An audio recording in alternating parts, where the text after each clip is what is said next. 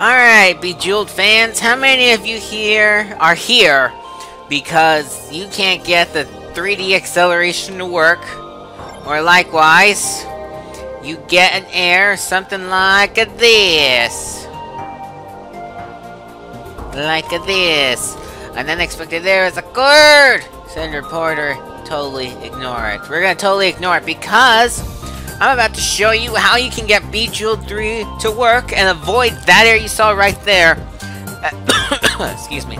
As well as another error, the error that says your computer doesn't have cool enough graphic cards to run Bejeweled 3 on 3D acceleration mode. So let's get started. It's actually very, very simple. And I'm not sure if any of you have tried this yet, but you really should because I'm surprised at how well it worked. What you want to do is you want to go to Device Manager, first things first. And in Device Manager, you want to go to your display adapters, and you should have two if you have two different graphics cards like I do. You'll have the standard Intel HD graphics 530 or something to that equivalent. And then you'll have an NVIDIA GeForce or other really powerful, awesome graphics card.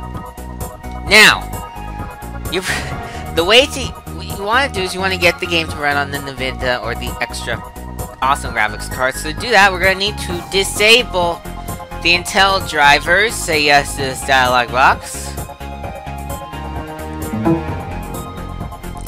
Listen to the wonderful Windows 7 sound effects I imported to my laptop. And now that that has been done, go ahead and launch Bejeweled.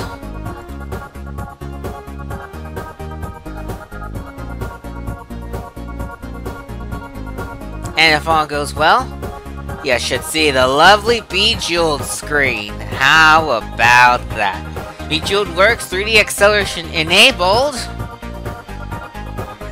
As you can see on this display right here, 3D acceleration, high graphics.